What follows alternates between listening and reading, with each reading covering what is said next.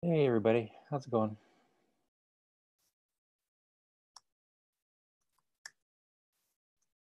Happy New Year, Doug. And to you. Let's see, it's Ginger. Hey, Javier, you there? Yes, Happy New Year. Happy New Year. And Tommy, are you there? I'll wait for your message in Zoom. What about, hey Tommy, what about Vlad? I'm here. Happy New Year. Happy New Year. And Vladimir. Good morning. Happy New Year, everybody. Hey.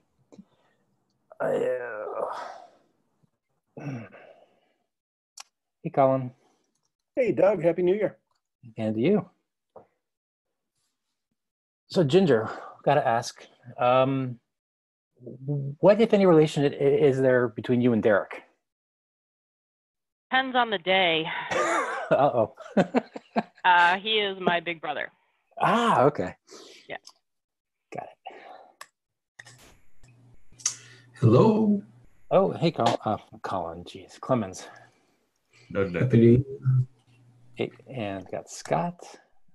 Klaus, are you there? Yes, I'm here. Hello. Hello. Christoph. Hi. Hello. 925. Is that John Mitchell? That's me. Good morning. Good morning. Bala, are you there? Yeah, I'm there. Hello. Wow, we got lots of people showing up. Mr. Mark, are you there? Hey, Doug. Hello. And who was that? Oh, Ryan, are you there? I am, yes. Hello. Hello. Do-do-do-do.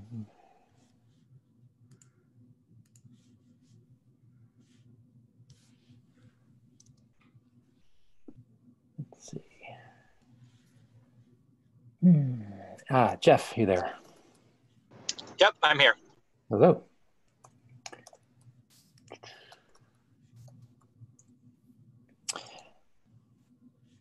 Manoj Dani? I'm not sure how you pronounce that. I apologize if I'm butchering it. Yeah, that's correct. I'm from Twilio. I work with Ryan. Okay. I'm sorry, which company are you with? Twilio. I work with Ryan Oh, Horn. Twilio. Okay, got it. Okay. Yeah, this is Ryan Horn. He works with me. Got it. He'll be, stand in when I'm not available. Okay, sounds good. I'll make him an alternate then. Whoops. Thank you.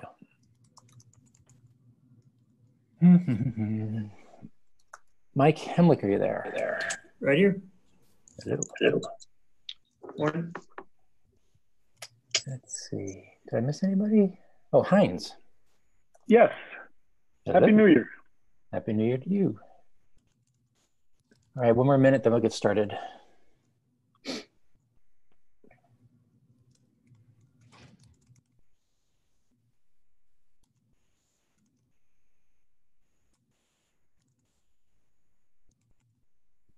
Hey Doug, this is Mohammed. I think you might have missed me. Oh, sorry. Thank you, Mohammed. Thank you for speaking up.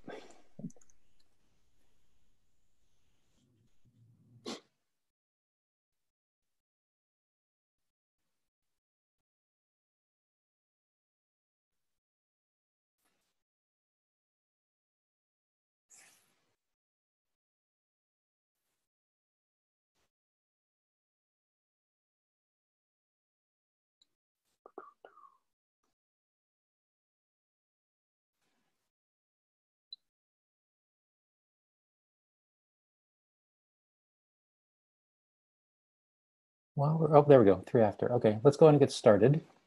Let's see, AIs. The only one worth mentioning is this one right here.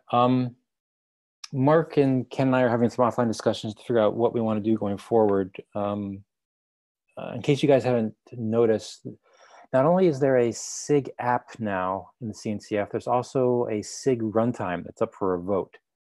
So it's becoming even more muddied in terms of where we might fit, whether it's under one of those or a new SIG or what. So we're starting some discussions there in terms of what kind of proposal we want to bring back to the group here to move forward. But just wanted to let you guys know that this isn't dead. We are still having some discussions there.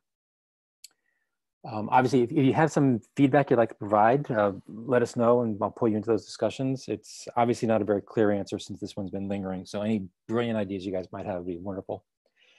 All right, community time. Anything from the community that people want to bring up? Any topics that are not on the agenda that are worthy of discussion? All right, cool, moving forward. We do have a redesign of the website. Luke, I can't remember his last name, unfortunately. He is a CNCF guy though. He did a whole bunch of different, put together a new design, which I thought looked really, really cool. And I think it's gonna be easier to manage. The old format was a little bit funky. So please take a look at it. If something looks wrong, please let us know, we'll get it fixed. But I think it looks really good the new way. So I wanna make sure you guys are aware of that. KubeCon, a couple of things here. I believe by, I want to say January 20th, we have to get back to them in terms of what sessions you want to host there. Unlike previous times, working groups only get one session, so I believe it's a 35-minute session. Full-blown projects, I think incubator or graduate status can have up to 2 sessions, typically for an intro and deep dive, so we can have 2 different ones if we want. I'm open to anything here. My initial thought was to let the workflow have most, if not all, of the workflow of the have the serverless working group session, and then use the cloud events deep dive and intro. I'm sorry, deep dive and intro to talk about V1 status and discovery spec they're working on.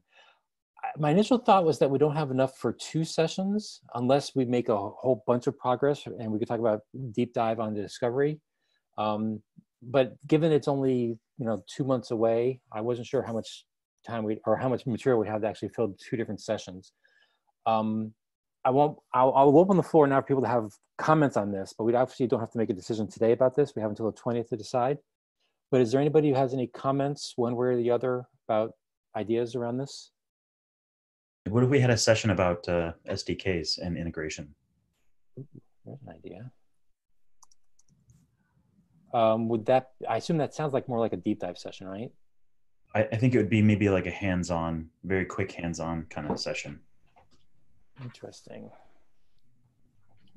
Like what kind of cloud events, how to use it in the real world? Yeah, like hello world for cloud events in one of the 4 languages that we could probably have around. I like that idea. But I'm assuming, you are assuming though, right, Scott, that it would be one of those 2 sessions. It would not be a 3rd session, right? Yeah. Well, you only have one. So the second one could be like, here's cloud events in practice. Like, here's real code. You can go home with a thing that emits or consumes a cloud event. Yep. Okay. Now, when you say hands-on, did you actually have in mind people actually bringing their laptops to do stuff? Yeah, I think so. Okay. Okay.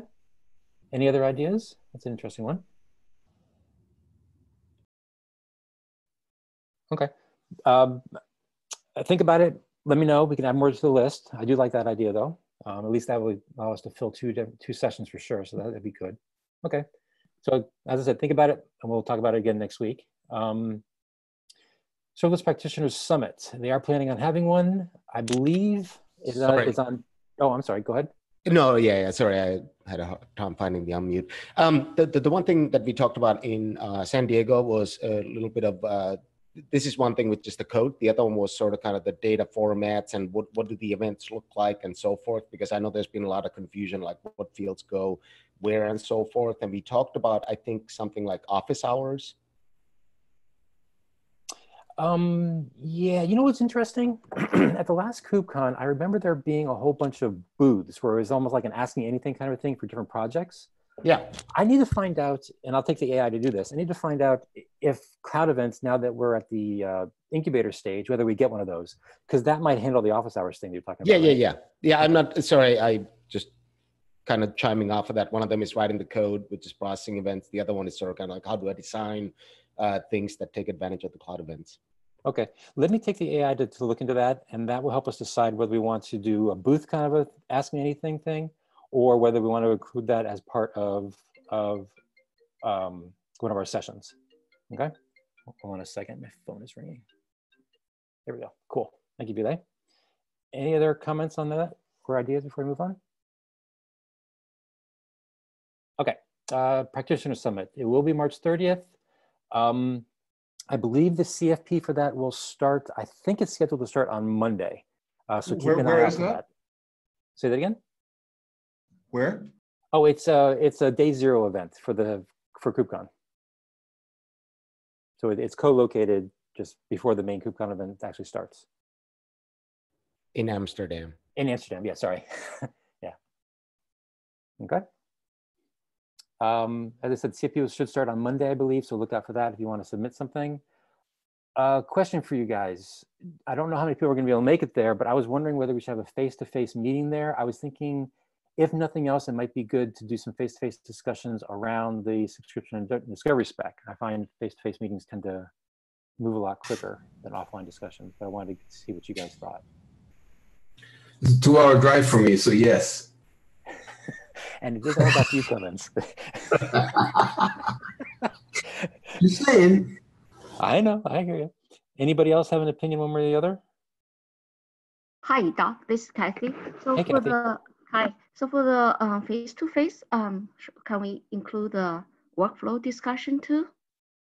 I think we can definitely include that. Yeah, we can see if we can find a couple hours and split up the time. Sure, we could probably do that if we need to. Yes. Okay, thanks. Let me turn this around, so I'm not hearing anybody jump up and down too much, except for Clemens. Is there any objection to us formally saying we're going to have a face-to-face there? So it will be a formal meeting and stuff like that. It's not just going to be an ad hoc get-together. Because I think per our governance rules, we have to allow people at least a 2-week notice for face-to-face meetings or something like that. I want to make sure we get that out there in time. So is there any objection to turn this into a formal face-to-face? Thank you, Mike. Okay, so I'll do whatever's necessary to try to find room for that and make sure the announcement gets sent out. So hold on, get a room and announce on mailing list. Oops. All right, cool. Thank you, guys. All right, moving forward. Oh, I guess I should ask, is there anybody or any other things related to KubeCon that I'm forgetting to mention? Okay, next, SDK. I think we do have a meeting scheduled for today. I never actually did send out an invite, but I think we did agree the next one would be today. Do we have a need for a call today? Does anybody have any topics? I have a question. Yes. Which is, do we have an ETA for 1.0 of the various SDKs? It would be super convenient to know that. Okay, tell you what, why don't we plan on having a phone call and discuss that topic? Sound good?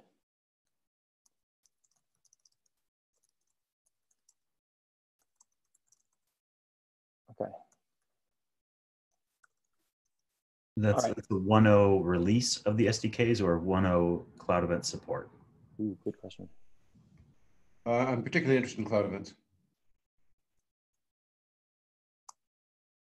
Okay, cool. Let's talk about that during the SDK call or on this call if we end early.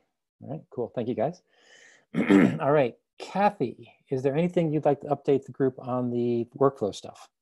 Okay, so we have been working on the workflow spec actively last few months, and we are thinking about starting the work group spec discussion meeting on the weekly meeting soon. So I have created a doodle poll for people to specify the time. So if any one of you are interested in that, you're very welcome to join the meeting so that we can, work together to move this into the right direction and also to make the spec very generic. I can post that to the poll. Yeah. Okay. Yeah. If you place the URL here, that'd be great. Thank you, Kathy. Right. Yeah. So we're planning to start the meeting either mid of this month or maybe starting next month. Depends on people's feedback on the on the time to poll. All right. Cool. Any questions for Kathy about the workflow stuff? Or anybody else from the workflow team want to mention anything? I don't know who else is on. Okay, moving forward then. Thank you, Kathy. I'm not going to go into too many of the issues here because I think I'm trying to work through people offline. There's just two things I wanted to mention. One is this one, and Clemens, I was hoping maybe you could take a look at it. They have a question about the Azure bus. You don't have to answer it here, obviously, but if you can take a look at that issue, since I think it's directed towards the Microsoft thing, maybe you could find the right person to answer that one. I will do that. Thank you, sir. And all right, so we can either blame or thank, I think it was Klaus for this one, but he noticed that our documents still say they're working drafts. So obviously I messed up. So the question I have for you guys is, how do we want to fix this? Obviously I could do an amend commits and move the tags for 1.0 release so no one ever knows about the screw up. That might be the easiest in terms of less disruption for people, but it is a little bit of a hidden kind of action. People may not like that. Another option is create another commit for the 1.0 branch, but don't do anything else.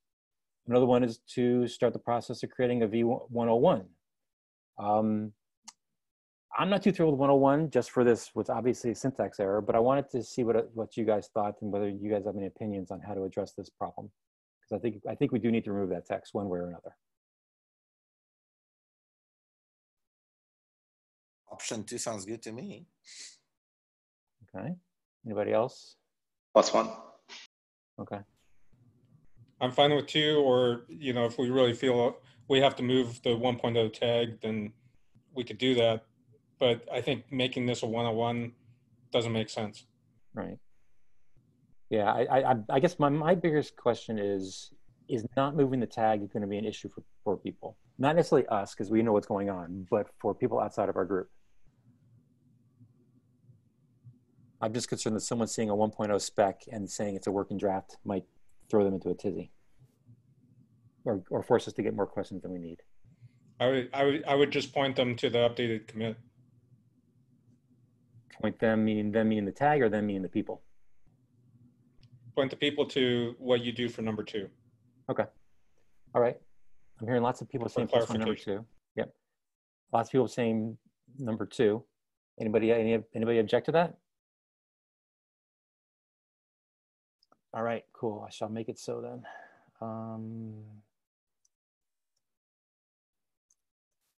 Cool. Thank you guys. Myself. All right. Are there any other issues that people want to bring up? Otherwise, I was going to keep moving forward and work them offline, unless someone has one that they really want to bring forward. Okay, not hearing any. Moving forward.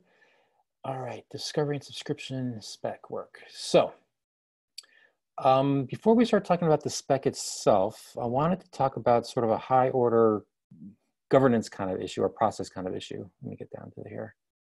All right, so I started writing up some text because I think we need to update the TOC on what's going on with our work. If nothing else, to at least let them know that we're headed in this direction and we're starting this work. However, as I was writing it up, and I was talking to Mark about this, we realized that there's basically a high order question for the group.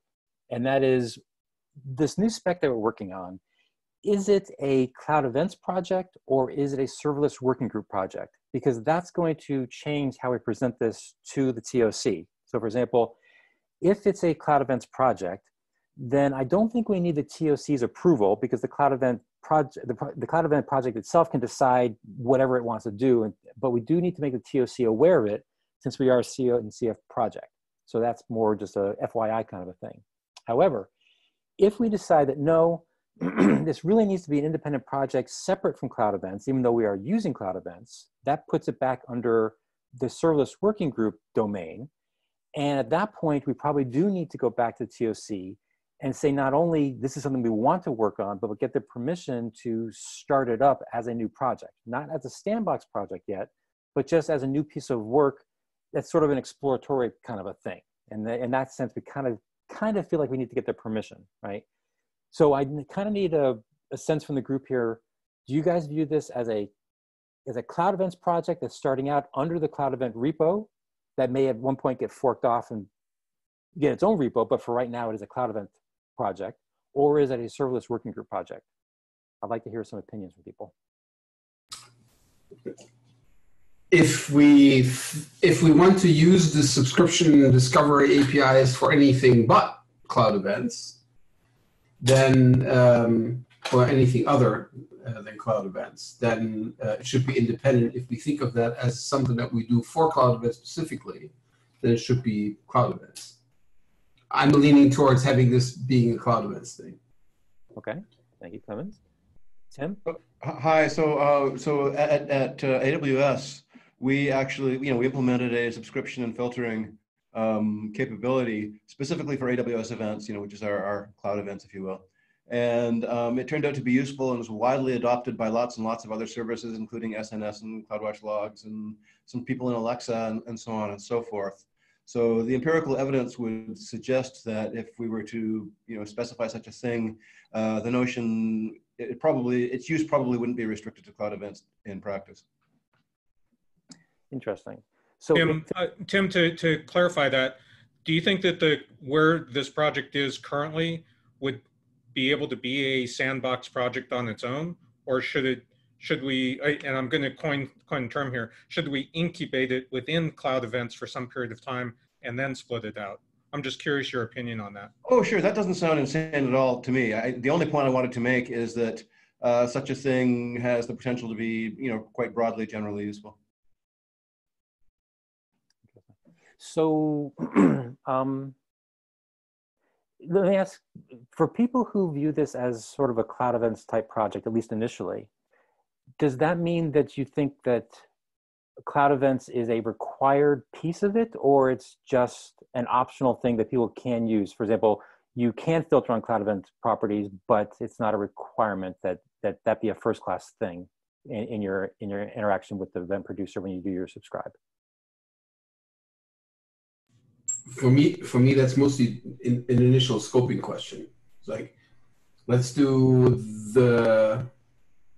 what's required to identify. So first of all, to discover what cloud events someone can raise, and then can go and subscribe to those particular cloud events. And that's a little bit more specific than trying to create an API that's broadly useful for all kinds of event sources. So I would rather have something that's specific to cloud events but covers all transports, rather have something that is just HTTP and covers all the entire world in terms of what the format is. Okay, cool, thank you. Anybody else want to comment on this? I'm hearing lots of people vote. I agree with Clement's last comment, which is we should focus on what are our needs for cloud events first, but always have an eye for it could be more generic and could be its own project in the future. Otherwise, it'll be too large of a scope, and we probably would rat hole too much.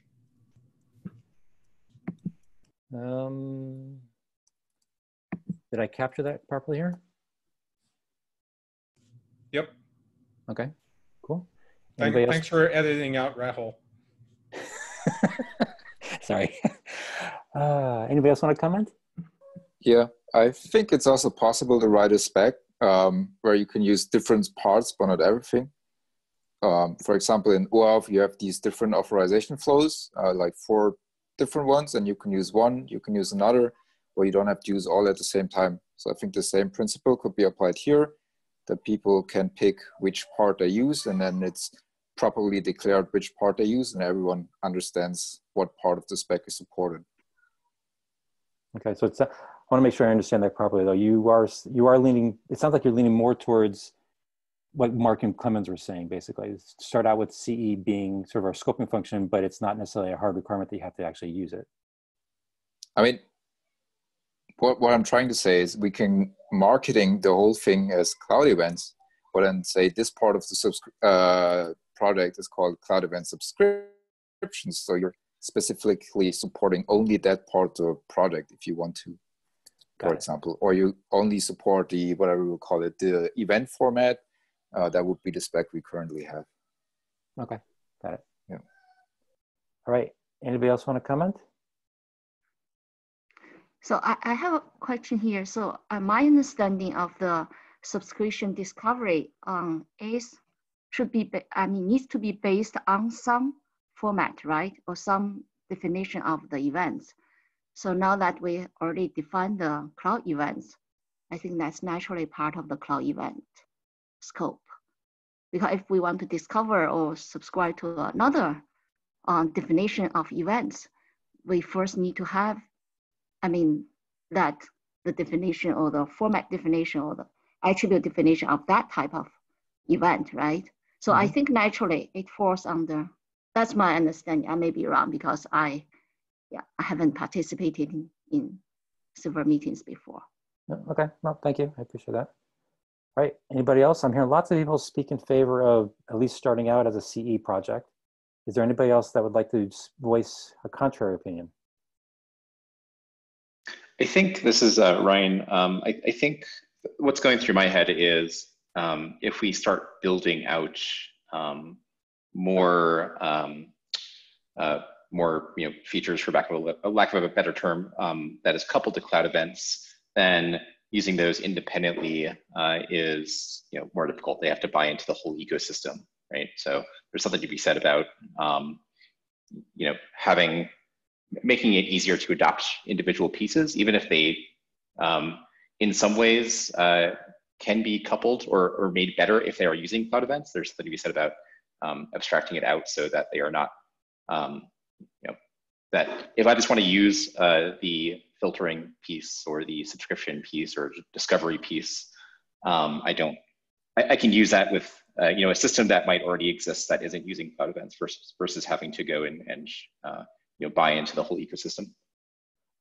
Is it fair to summarize what you just said as just as we move forward, make sure that if it is a cloud event project, the cloud event aspect is optional? Yeah, I think that's fair, and I'm more thinking out loud than providing an opinion here. It's just something that's going through my head. That's fine. That's what we're looking for. All right, thank you. Anybody else? Okay. I believe then the majority, or at least majority, if not everybody, seems to be leaning towards starting out as a CE project, and we may choose to fork it off or pull it out later, at least for right now. Using cloud events as a scoping function might be nice, or it sounds like people are in favor of that. So is there any objection then with heading down that path, and I'll work with Mark to write up the text or the ideas that we're going to then present to the TOC and give you guys a chance to look it over before we actually talk to them, since I think we'll probably have a week or so anyway. It'll take a while to get on their agenda. Any objections with that? All right, cool. Okay, so that's what we decided. All right, moving forward. Let me just make sure of one thing here. Agenda. Oh, okay. So at some point, we don't have to necessarily decide today, but at some point we need to decide what we're going to call the spec so we can actually all refer to it by the same thing. I'm not sure cloud description is the right one because I'm not sure it accurately covers everything. Maybe it doesn't cover discovery, or maybe it does, depending on your point of view. Don't have to decide today. Think about it. If you have alternative ideas for a name, please speak up someplace in the doc or email or someplace so we can start thinking about it and possibly take a vote if there's other ideas out there. But I don't want people to think that cloud subscriptions is the definitive name. We can obviously change that. Next, all right, so moving forward.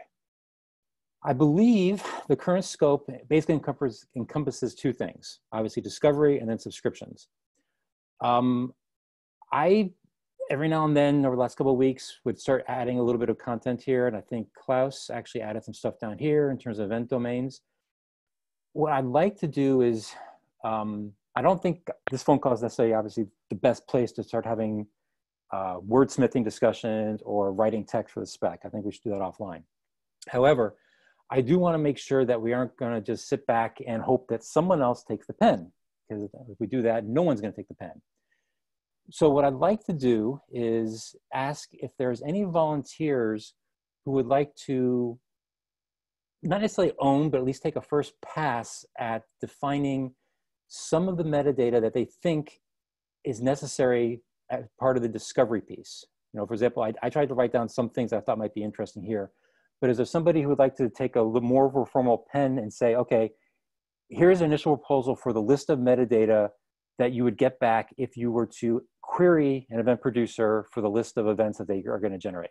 Is there somebody who wants to take a first stab at that beyond what's already there? I think it'd be important to look at the how we've done this in Knative as an example. I think we've captured, maybe not the form that this needs to look at, but we've certainly considered all of these pieces of data. Okay. And I'd be happy to do that. Yeah. I was going to say, are you volunteering? Yeah, happy to help write that. Okay. So Mike, thank you. That was Mike, correct? Yes. Okay, cool. Anybody else want to volunteer to work with Mike on initial pass? I'll help. Okay, thank you, Clemens. Anybody else want to join the party? I can also help. Okay, thank you, Kathy. I have some opinions here. Yeah, I was wondering if you were going to speak up there, Scott. Yeah. Okay, so unless somebody else wants to jump up and down, let's keep it relatively small. But can I assume that maybe Mike, since you were the first one to step forward, you'll take the action to reach out to the other three folks? Sure. I might offer some help. Yeah. Okay. Hold on.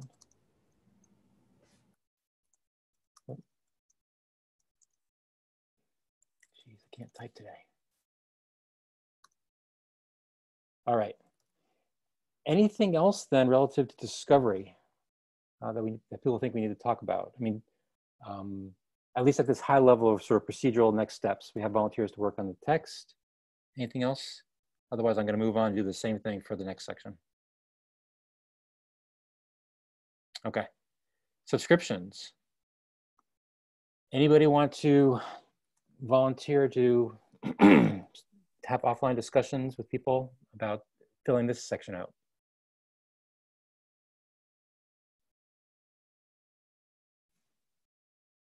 I'll do that too. Ooh, Mr. Clemens. Anybody else? Yeah, I can help that too. So this is from the subscriber point of view, right? How to subscribe to the... How to subscribe, yeah, and how to manage your subscription and stuff like that, yeah. I can help too. Thank you, Klaus. Anybody else? And Okay. obviously keep in mind that, I'm sorry, was someone speaking up there? Javier. Oh, yeah, okay.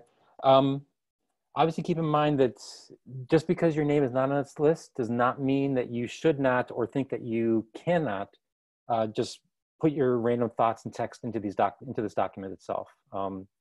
These are just the people that I want to be able to lean on and poke and nag as appropriate as we keep moving forward to make sure we keep making forward progress. Okay? I can help as well. I've been thinking about this quite a bit within Twilio, so happy to give my thoughts and learnings. Okay, cool. With that, Clemens, can I count on you to be sort of the ringleader to talk offline as necessary? Yes, I will do that. Thank you. Can you guys do me a favor? I know for some of you guys that you're on Slack and we can look at your Slack profile to get your email, but I'm not sure everybody's on Slack. So if you can you guys, these 4 people here and the guys up here, can you make sure that your email address is in here so that Mike and Clemens know how to reach you guys offline? Sure. Can you get a chance? Yeah, okay, sure. Cool. Thank you. So okay. How I have a question. How should we do this? Should we get on this spec and start to putting our thoughts, or should we start a meeting first, discussion, and then how should we do this? So I think I'm going to leave that up to Clemens and Mike to decide how you guys want to work offline. But feel free, Kathy, to put your comments directly into the doc itself, even outside of this little group of 4 or 5 people. Okay, I see. Okay. Thanks. Mm-hmm. Okay. With that, let's turn this back around. Is there anything about, say, discovery that you guys want to talk about on the call right now? Because we basically have a half an hour, and I think we're technically at the end of the agenda. But if we want to, we can use this time to talk about high-level things. Like, for example, does everybody think everybody's on the same page in terms of what the scope is for what discovery is going to cover. Do we want to have a discussion around that right now? Or any other topic? I have a question on the function signature. So what is what do people think about that? Well, I think we also had that items in the face-to-face meeting, right? For the next item to work on. Yeah, we basically took a vote, and out of all the various topics, and function signature was one of them, this is where we landed. This won the vote, basically, working on subscription and discovery API. We did talk about potentially having some offline discussions about function signatures in parallel. I don't think anything's happened with that yet. But in terms of first class next work item, it did not win the vote. But that doesn't mean people can't have discussions offline. Okay, I see. Okay, thanks. Okay, so anything you guys want to talk about? I mean, or do you want to adjourn the call or switch over to SDK? It's up to you guys. I left a comment this morning in the subscriptions section. I'm just curious what everyone thinks around filters. How prescriptive should we be around how those are specified and how they behave?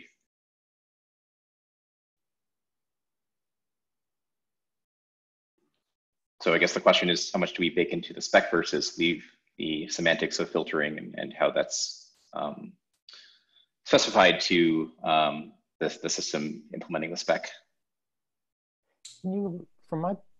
Actually, hold on a second. Tim, your hand is still up. I assume that's old, right? Oops. Okay, good. Oops, answer my question. Thank you. So I got a question for you, Ryan. Can you elaborate a little on when you talk about this thing being prescriptive? Because in my mind, I think if we're going to specify some sort of filtering thing, that in my mind it means what is the filtering expressions or syntax or whatever we're going to call it of the request that's sent over to the event producer when you're doing your subscription. And so it seems to me that if we don't define the meaning behind that syntax, you're not going to get interoperability. But I'm wondering whether you were thinking of something different in what you're asking here.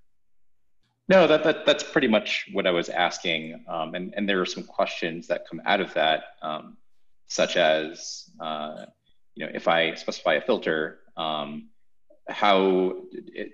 do I get any feedback on what that filter matches in terms of event types and versions when it comes to using cloud events? So I'm just kind of thinking through, how much of that we leave up to the systems implementing this versus being in the spec itself. So comment to that? Go ahead. Yeah. Prior art reference.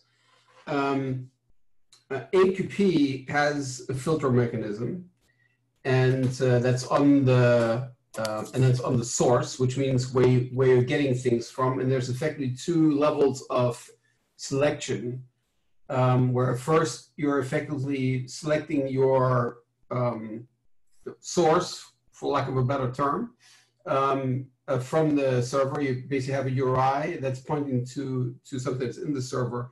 And then there's a filter expression, and the AQP spec itself stays away from being specific about what that is, but it says there is a filter. And then there are extensions defined for AQP that then specifies some filter syntax. That's one way how we've done that, because there are obviously various ways of how you could do this. You could go and do a regex, you could do a SQL, you could do all kinds of ways of how to define a filter. And that seems to work fairly well. So I'm not sure whether we should bolt the one and only way into the specification. That's just my feeling. Anybody else have any comments?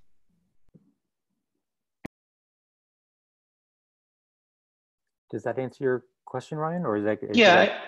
I think generally, I think as we dive into the specifics of this, we'll probably have more detailed discussions around how we expose it. But I think your original answer, Doug, was answered my comment, which is it will be, there will be some specification of how filters will work. It won't just be, a filter field and left up to the systems implementing this to figure out what that actually means. And I think that's helpful for me. Okay. All right. Any other topics people want to talk about at a high level? I guess for either section, subscriptions or discovery? Well, I think I also wrote this in the questions on the comments before the holiday season. I wonder if this is really going to be a contract between producer and subscriber, or I mean, is this the comment? Maybe yes. So, okay. Because I mean, we have the cloud events spec, which enables us to send events across multiple hops to do routing and everything. So should really be subscription and discovery be then a thing directly between the consumer and the producer? It seems to be a bit asymmetric, I would say. So basically, because of that, I introduced this idea of the eventing domains further below in the document. So just as some background why I wrote all this. Would you like to elaborate a little on what the eventing domain stuff is trying to, or what issue it's trying to address? Just give people some background. You usually, as I wrote in there, you usually have some kind of middleware to route events, maybe even in case of cloud events across multiple of those hops. And I suppose you will have producers and consumers and authorizations for them, and maybe what I would call event catalogs, where you maintain a list of what is available. So in this scenario, a consumer would query probably the eventing domain for event types or sources available in that domain. The domain could also organize the routing to other domains. And maybe cache the catalogs of other domains. That's just, I mean, right now just an idea to have this notion of the eventing domain. So a consumer would do subscriptions via the domain. A producer would offer what it has to provide to produce to the domain.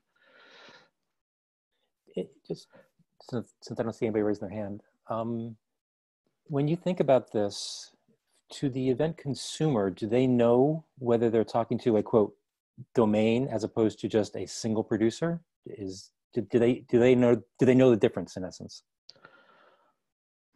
I don't know yet. So as there are quite a few people from Knative in here anyway, so I think it would match quite well to the broker in Knative. So just to give an idea. Maybe in an extreme case, when you just have this direct connection between producer and consumer, they would both, so to speak, contain their own eventing domain, because they would just be a single participant in a domain. So it's really about managing eventing. Tim, your hand's up. Yeah, so I mean, I've always thought that one of the big benefits of the whole pub sub architecture is that you get strong decoupling. So the producer does not need to know who's listening. And so, the relationship is very, very strongly decoupled. And whereas there are certainly, occasional direct producer-consumer linkages, that would be not the mainstream case. So I think empirically what we see in industry is typically buses that have lots of people dropping events onto them and lots of other people subscribing to them. And that's good. That's all. Yeah, it's kind of why I was asking the question, because I guess in my mind, I always kind of assume that we're going to define this subscription type model and even a discovery type model where the client who's talking to these things doesn't know or care whether they're talking to in essence, single event producer or an entire set of event producers that's behind, as you'd call it here, an event domain, right? And this kind of actually gets to a topic I was going to bring up if no one had anything, which was, as I was writing down this list here, I started wondering what kind of grouping or how are things going to be returned? Let me put it that way, right? Are you getting back a list of event sources and then there's a list of events for each event source, or do you get back a list of events and it includes the list of event sources that you might be associated with it? Or, you know, I was trying to figure out in my mind, what is the right grouping or high order bit that people may get back when they actually do these queries? And I think that might be directly related to your events, to your eventing domain stuff class you're talking about there. Because if the notion of different event producers, which I think match to your event source, is a first class thing, then while we may not necessarily expose the fact that you're talking to a domain as opposed to a singleton, when you actually look at the data, it'll be very clear to you, because you know all the source values are the exact same versus they change constantly, right? I know I'm kind of rambling, but I think it is related to what I was trying to work through in my head in terms of how the data is structured when it comes back. But Mike, you have your hand up? Yeah, so this is something we thought about a lot about in terms of thinking about representing all of the various event sources that we would have just at Google as a provider, for example. And to think about coming at it as the various event types that are available for us first is just going to be like a deluge of information for somebody who wants to consume something. And that our customers typically think about it as the event source first. So it's like a funnel, right? The least specific to most specific. I know I want something from, say, Google Compute Engine. Okay, what event types does that have? And thinking about the funnel that way. The thing that doesn't address is if you have event types that you may be able to get from multiple producers, but I think that's more of a special case and you could provide a pivot for that functionality. Yeah, I think that's where my head kind of landed too, which is why I started writing out something like this down here, right? Oops, don't want to do that. Okay, anybody else have any comments or thoughts on Klaus's stuff down here?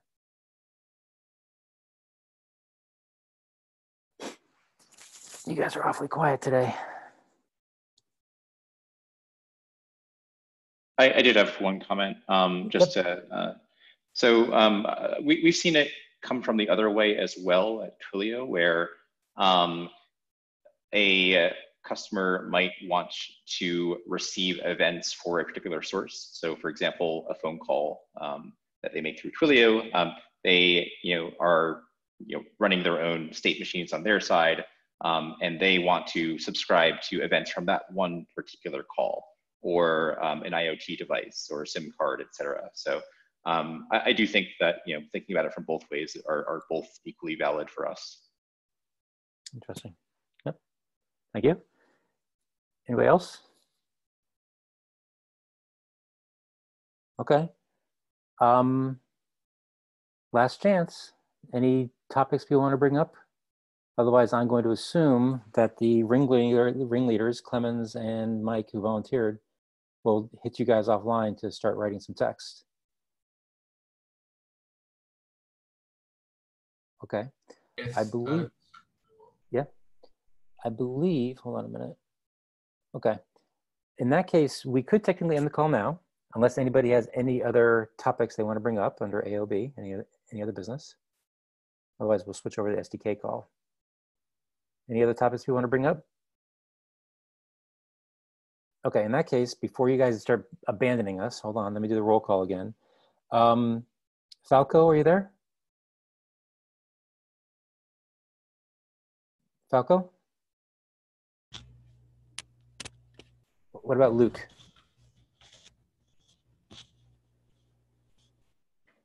Did we lose Luke? Oh, Luke vanished. What about Thomas?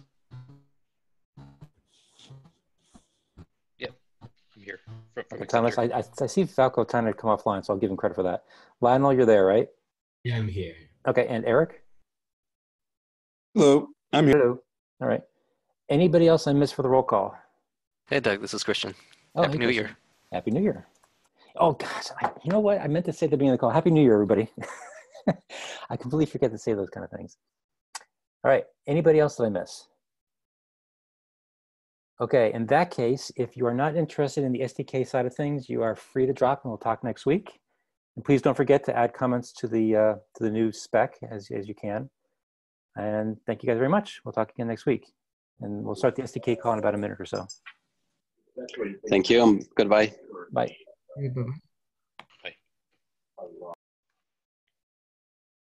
Bye. It's snowing. Is it? Is it a good snow or just a light snow? It's looks like it's sleeting a little bit in Seattle right now. Ooh, which means this is already devastating. Seattle and snow is not compatible at all. No, the city's like, oh God, apocalypse, it's done. Everyone move. I saw a bus run into 2020, it's already started. I have to assume though. A hilly city with snow is just bad news. I have to assume though, you guys fires. It's not that people would learn. Well, you guys have to handle snow better than they do here in North Carolina. I mean, they're really bad here, but because you guys must get more snow than we do, at least occasionally, right? So the worst thing about Seattle is that because of the salmon and generally protecting the environment, the city of Seattle and all the towns around Puget Sound do not put salt on the street. And that is fairly devastating because it's there's a ton of hills, which means you have there's annually when there's a little bit of snow on the street, you see pictures, YouTube videos and everything of city buses just sliding down the hills. It's amazing, but still. I'm kind of surprised the city buses. I'm surprised the city buses don't put on some sort of chains, or at least those wire things that aren't quite as destructive as chains. Yeah, no, they put on chains when it really needs to, but otherwise they just slide around. Interesting. All right, I think we got rid of everybody else who doesn't want to be here. Let's go ahead and get started. Yeah, I think we've set the stage for the SDKs with those comments, so let's go. Thank you, V-Leg. Doug, I need to drop at 10, so don't call on me after that time. Will do. Okay. All right, so Tim asked a question. When are the various SDKs going to support 1.0? Anybody want to jump in there? C# does. Let me refine that a little bit. Okay. Actually, that was the wrong question. I want to use the SDKs in a production application, and being a wimp, I would like to not do that until they are stable. So that's the real question I'm asking. Okay. If you find bugs, you're welcome to fix them. Fair enough. But so the question I guess I'm really asking is the design of the APIs considered stable? I think we need to list out the SDKs and then have each of the teams that are committing to them make a comment, because I would say that the Go one is fairly stable. The rest of them, I just don't know. Yeah, so I was going to ask Tim, which SDKs do you care about, or do you care about all of them? Go most. Yeah. So Go is actually in transition to V2. So the APIs might change a bit. Do you have an ETA on when that might be stable? The API in general for V2 is fairly stable, but it needs more integration.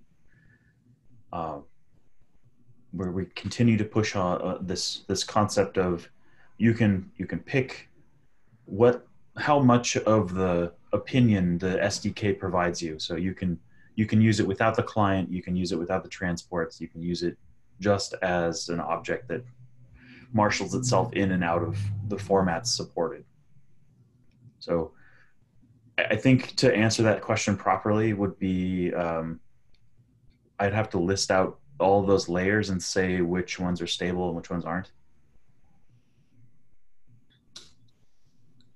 Would that be good to do as open an issue saying, here's the stability, and then be able to update that? Yeah, Yeah, I can do that. Yeah, But because you're saying V2, how is V1? Is V1 considered a stable API?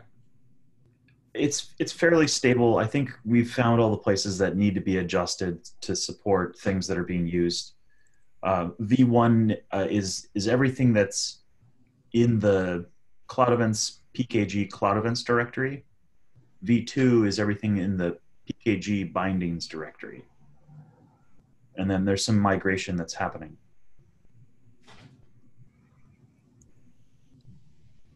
Does that answer the question? I mean, it might be kind of pertinent to start up a Go SDK kind of like bi-weekly call for a quick check-in for people that are using it and have questions and want answers or need features or have bugs or issues or whatever. There's some folks doing some performance improvements in the Golang SDK right now, and the memory overhead got a lot reduced, or it will be as soon as this PR merges. I guess another question to Tim is, have you or anyone on your team taken a look at the current Go SDK and have questions, comments, or what level of stability they feel it is? I did look at it. I actually used it to build something, and it dropped some comments in, but they were sort of generalities about architecture, not specific API arguments. I'm pretty sure what I was using was the release 1. So I haven't looked at release 2 at all. I'd love to understand how much of the SDK you're going to use. Like, is the client piece important to you, or is it just the transport bindings? I want to convert some of our internal stuff into cloud events. So I want to generate cloud events. And then, like, are you gonna take the client and use that, or are you gonna start by just taking the event piece? Just the event piece. Okay, that helps me focus on which parts I should kind of like stabilize in the V2 stuff. Yeah, basically I want to generate cloud events, and I'd like to have a stable library to do that with, that's all. Yeah, okay. Okay. Clemens, did you want to talk about the status and stability of C#? Well, I consider that the SDK to be stable as is, and it supports Cloud Event 1.0. And the one thing I'm gonna do there is add round things out by adding all the transport options. I'm not sure I have them all there yet. I think there's NATs. I think is missing. But otherwise, I think this is mostly done. Okay. Any questions for Clemens? Do we have someone on from the Java one? I apologize, I can't remember who owned that one. And there's JavaScript too. Oh. Okay, well, do we have anybody from any of these, or anybody that can speak to any of those four? I think 1.0 is supported in Java, and I think 1.0 may be supported in JavaScript because there's been a lot of activity there. Okay. Yeah, Vlad thinks that only Python and Ruby do not. According to the releases on the repos, both Java and JavaScript support 1.0. I mean, they have adding 1.0 support in release notes. But I don't know how comprehensive it is. Yeah. It's in the notes. Okay. Are those the only SDKs we had? I can't remember. Hold on, let me check.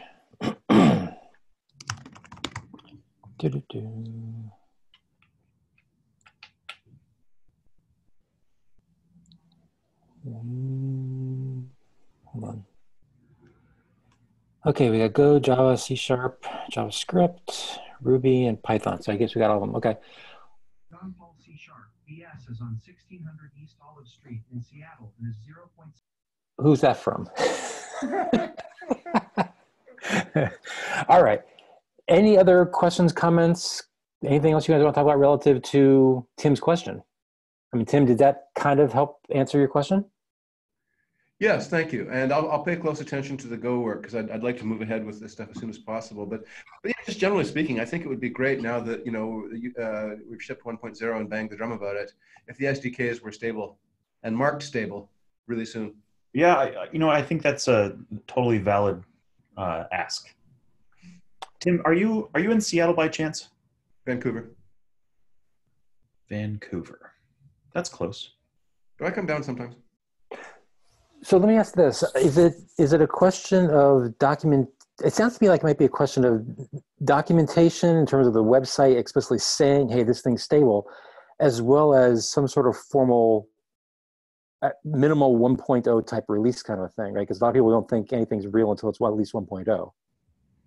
I think what Tim is asking for is SEMVer compliance, so that like you can actually trust the version. It's not going to do API breaking changes. Is that fair, Tim? Yeah, SEMVer would be just fine. I mean, it's great that 1.0 has shipped, but there's not that much you can practically do with a specification, right? If I actually want to use this thing, you need code. Okay. Let me see if I can poke on the, obviously C# and Go are covered by the guys on the call here, but let me take the action item to poke the other folks offline and see if we can get them to be a little more formal with their releases and documentation and stuff like that, and see if we can get something more concrete out of them. Okay. There's also some work happening to potentially make a TypeScript library. Who's working on that? I think some folks from Google. Well, I'm sure we can get another repo created for them if they're interested. That'd be cool. Yeah. Yeah, there's been some discussions inside the JavaScript team or JavaScript repo because TypeScript and JavaScript are kind of like same-ish, or it compiles down to JavaScript. So it conflicts a little bit, or it's duplicated work. Right. Bye, Belay. Okay. Are there other SDK topics in general that people want to talk about?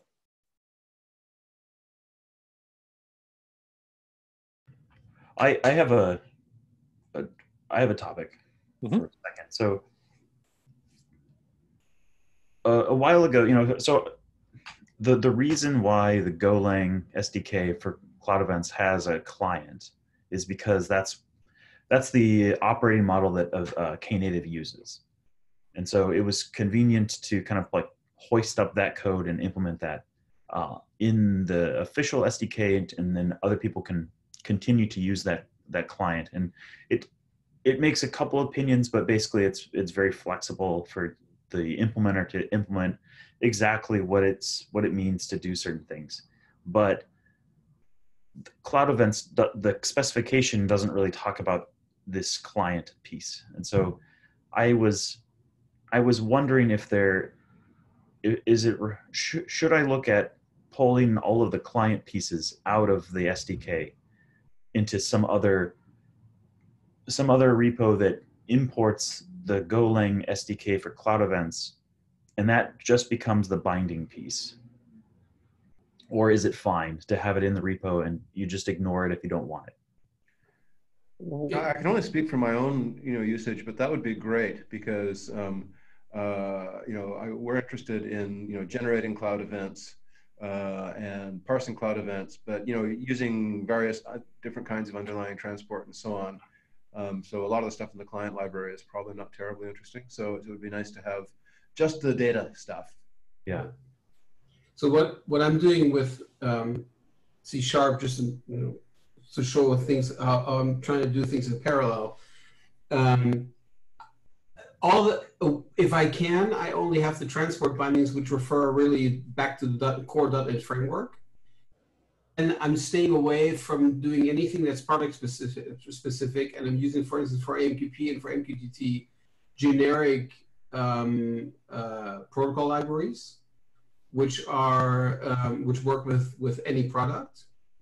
And for Event Hubs and Service Bus and Event Grid, we're going to put the cloud event support into the SDKs. Since those are being rebuilt right now, we're actually building some extra library with extensions.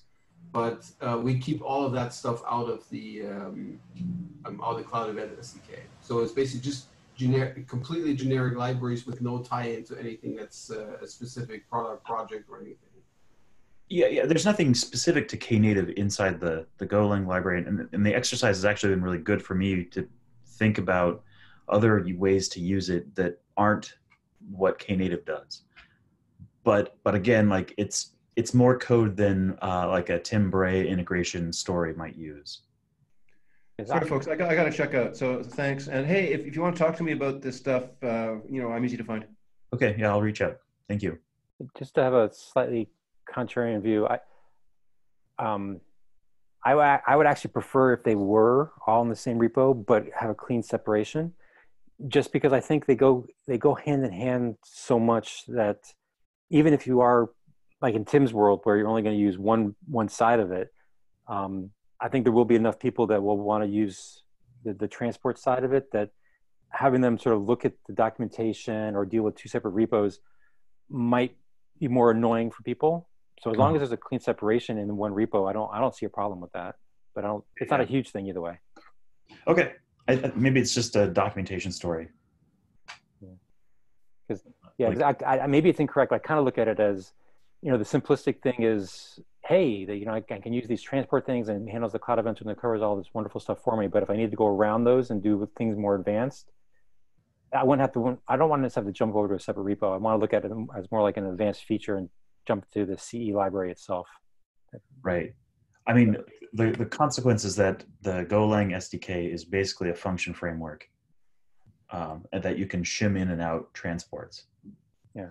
Which is cool, but like probably scope creep. Sorry. Yeah. Okay. Any other topics we want to bring up? Okay. Now, Scott, you had mentioned possibly setting up, bi-weekly phone calls. Since we never really have too many topics for this call, you are welcome to use this call if you want. Just point that out there for you. Yeah. Maybe I could put it on like office hours on the website itself in the repo. Yeah. Okay. All right. Anything else before we? Yes. So, Doug, you might remember we had this discussion and the issue around nested events. Oh, yeah. And I was wondering, so I had this action item to finally add some sample how you would do nesting with events. And when I was working on this, I ran to this problem that if I use the example of having of nesting a structured mode event into a binary mode event, that right now it wouldn't really work with SDKs, basically, because we recommend to distinguish between binary and structured mode by looking at the content type. So if you have put one event into another event and therefore set the content type to cloud events JSON, SDKs think that the auto event is already a structured mode event. So basically miss the binary mode event. Interesting. Yeah, because we did talk about this, and the spec right now, as Klaus said, it doesn't normatively say it, but it definitely says it, that you should look at the content type to decide whether it's a cloud event or not. I was wondering whether we should modify the text to say, look for the presence of the CE spec version header to know whether it's binary or not. No. This is a JSON, a structured event that has mirrored attributes.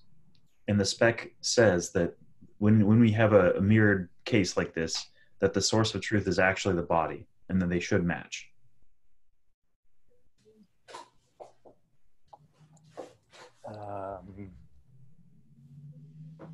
I think I'm thrown because you said they're mirrored, and they're not. Well, they're supposed to be mirrored, right? Like there's allowances for you can duplicate data and hoist it up into the headers if like downstream it's easier to process it like that. But I think the event that Doug has posted here 20 days ago is actually invalid because it goes against the spec, and according to the spec, the type is cool event, not my event. And this is actually an error. Huh. Yes. Interesting. Exactly. That's right. Because this is I think we have language that says it allows you to go and project the from a structured event.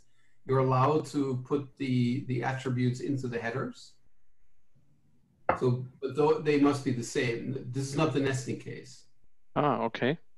And yeah, If you send a structured event, it is okay if you go and use the same mechanism as for binary by mapping your attributes into the header so that the infrastructure can see them, because we have to assume that the infrastructure has no visibility into the payload, encrypted or not. So that's why we allowed that.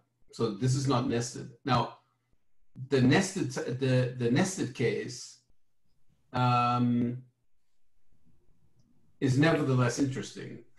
Switch that to application JSON, and now it, or what's the header for binary? So the nesting case would be if you if you stare at this one, that's actually this could serve as an example. If you send the event my event, and that event my event carries as payload this inner event,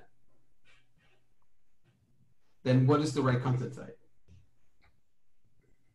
I think it's the binary header. Well, that's what the binary pattern is. Did I get confused? And this is the content type here, application cloud events plus JSON means binary? No, it's not, because content type should talk about the inner content type. Oh, yes. I see. This is where the confusion is, because the inner content type is application cloud events JSON. Correct. Oh, yeah. So that's what the nesting case is. But you know, the nesting case. So Klaus, do you actually have the nesting case? No, it's in the beginning, and I thought about this. It was really in the early days of cloud events, and I opened up that issue, and so Doug got back to me on that, and I promised to add an example for this. And are these German engineers? No. As I said, we are not using this. It's just just checking. Well, so let's back up a second here, because Scott, you you said something interesting at the beginning of the discussion. You said that you thought this was an invalid cloud event. Is it or is it not? Because I'm inclined to say it's not invalid. It's just not necessarily the right descriptive text for it. Because I don't think you have to necessarily have the cool event type match the CE type my event on the outside. I don't think you have to. Well, no, this is because if you pull out the inner event, right? That the okay, the HTTP body of this is a valid binary cloud event in essence. No. This is a so the content type says this is structured. Well, the outer one's structured, yes. Yes, the outer one is structured, and the inner one, and then the inner one counts. No, wait a minute, no. The outer one is binary, the inner one is structured, but the content type on the headers is supposed to apply to the outer piece, and this is talking about the inner piece, and this is the only signal we really have to know what the body should look like for binary. I think that this should be content type application JSON plus cloud events, because that's the extension instead of how to interpret the entire payload. Well, I don't think that changes the question that the Klaus has, right? I mean, to me, you're right. The content type says, how do you interpret the body? And the fact that we're using it to figure out how to interpret the wrapping, meaning HTTP headers, is probably incorrect. That's why I was thinking we should change the spec to say, if you want to know if this message coming across is an is a binary cloud event, the presence of the CE-spec version header is the way to go. Except that doesn't go across the wire on structured mode. That's right. Well, no, on structured mode, well, the absence there, it tells you it's structured cloud event, because that's when the content type says it's a cloud event. Yeah. Right? So it's almost like a dual thing. It's like, okay, is this a binary cloud event? Yes, so because you see the CE spec version header. If the answer is no, then you don't see that header, then you look at the cloud event, you look at the content type and say, okay, is this a structured cloud event then? Then in this case, yes. I think the Golang SDK would look at this and drop the my event attributes. Yes. Because of the fact that you can mirror, or sorry,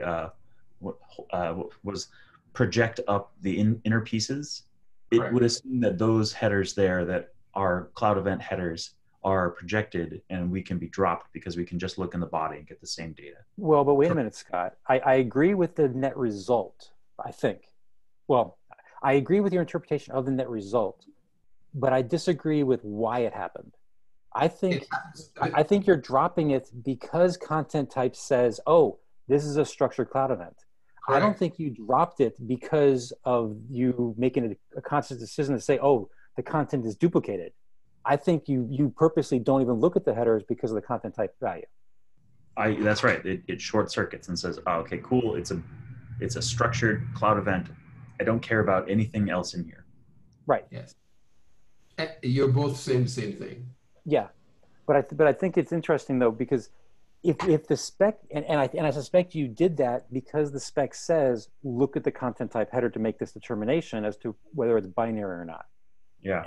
And I'm suggesting to you that if the spec said the presence of the CE spec version header says that it's binary, I think you would have coded it that way, and this may not have been an issue for you.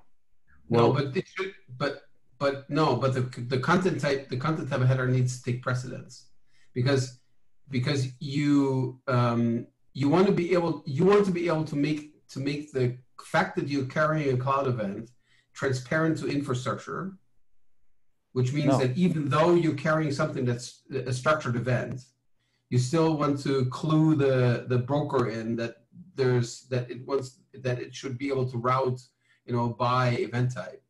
Yeah. Actually, I disagree. I disagree, because the fact that the payload is a cloud event is something that I think should be irrelevant to the receiver infrastructure, because I would not want the receiving infrastructure to, in essence, unwrap it. Yeah, but that's the point. Yeah, exactly. Because you don't want to have the routing infrastructure touch it, but you still want to be able to dispatch events based on what they are. You need to tell the infrastructure about them, and the way you do this is through transport metadata. Right, but okay, let's change the scenario here slightly. Let's say instead of content type application JSON, instead of application cloud events plus JSON, let's say it was just application JSON, right? Yes. The fact that the body looks like a cloud event would be irrelevant to the receiver infrastructure perspective, right? Now, you would then take that JSON and perhaps, based upon the content type, do some routing, or you would just pass on to the application and it would be expected to figure out what to do with it, right?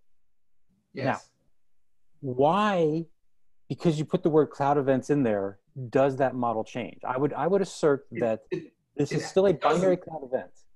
So it does not, but because it doesn't, the information that is contained on the outer on the metadata and in the inner event must be the same. No, That's only no, but in one case, go ahead. Show a different example where you take this exact same format that you're showing, except actually do the propagation up, where my event becomes cool event and XXX is the ID and things like that. The source is bigco.com. How would you interpret that? Is it a double wrapped cloud event, or is it the promoted piece? I would say in all cases, the application is going to get a chunk of JSON that looks like what you see there on the screen in the body. And there may be additional metadata carrying alongside that says this is JSON, and that's just extra metadata. To me, this is a binary cloud event, and the payload just happens to look like a cloud event, but the infrastructure doesn't know or care about it. It just passes it along. That's not what the spec says. I agree. But I don't see how you can interpret this particular message any other way.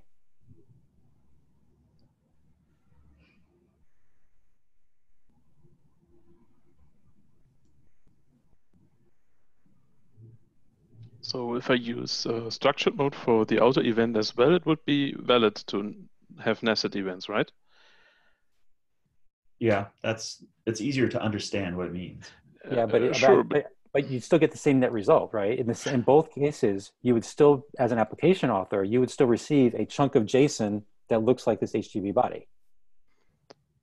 But a piece of infrastructure that receives this nested event both in structured mode and is configured to forward events in binary mode would still create this message, wouldn't it? Or would it have to prevent this?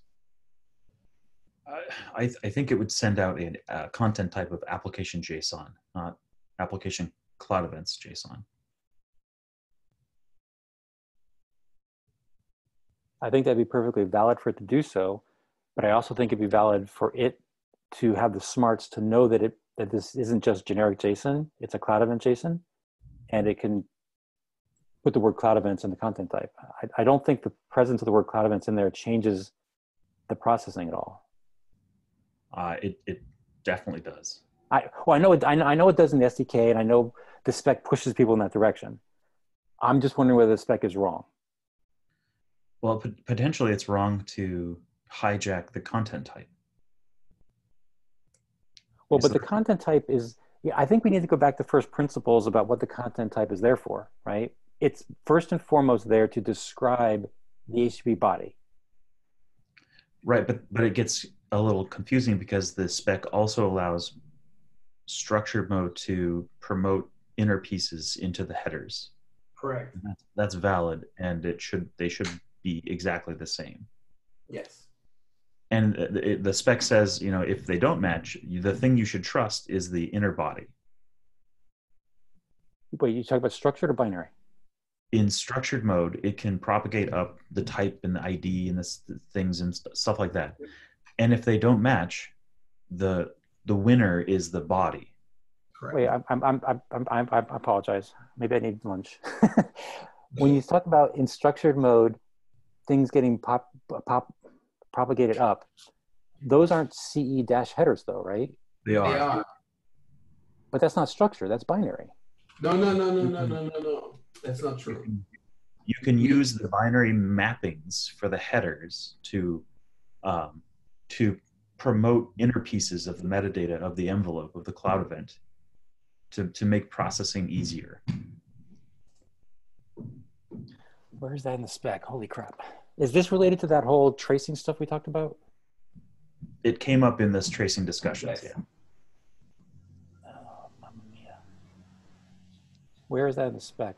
I'm looking for it already. It's that is in the HTTP spec 323. Okay.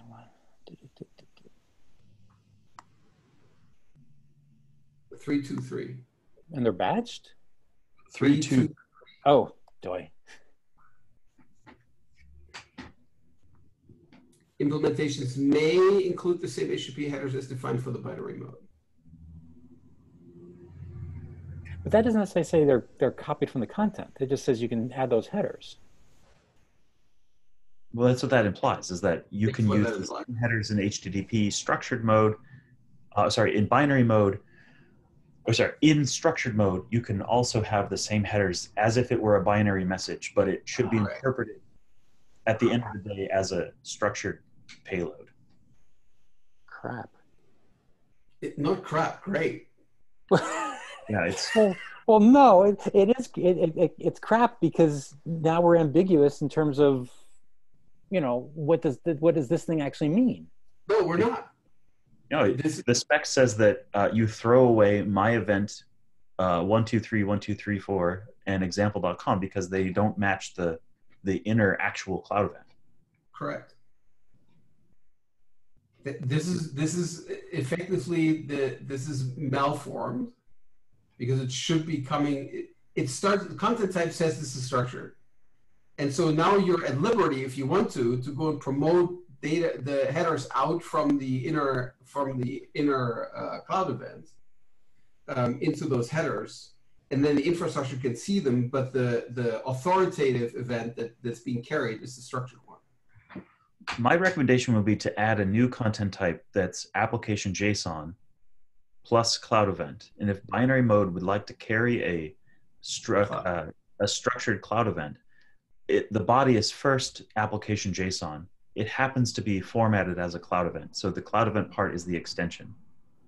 Now I see why you said that. Thank you. Yes. See, Scott and I vehemently agree, and that should tell you something. Yeah. I'm going to quit for the day because this is great.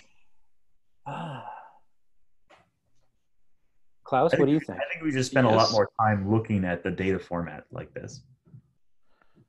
Yeah, it sounds good, but I have to think about it a bit more, and I actually have to leave the call soon. Yeah, me too. I'm half an hour late to a group meeting. Okay. Well, thank you guys and thank you, Klaus, for remembering to bring this up. I completely forgot. I did mean to add it to the agenda. Yeah, I thought it was more leaning towards the implementation details of the SDK, so that's why I brought it up in here, but was now actually more a spec discussion. Yeah. A quick question. Would we actually need to formally say that it's an app/JSON plus cloud event, like in the spec someplace, or is this the kind of thing where we could just talk about it in the primer and we're just following a well-defined pattern as defined by HTTP? I think it could be a primer thing, but the specs might need to know how to key that. I'm sorry, the SDKs might need to know how to interpret a application JSON plus cloud events. Yeah. Okay. Interesting. Okay. So Klaus, you'll go off and think about how you want to handle this, right? Yes. Yeah. Okay. This was a cool discussion, though. I liked it. Okay. Anything else before we hang up? I know we're way over. Yeah. Whoop. Okay. Thanks, guys. We'll talk again next time. Okay. Okay. Bye.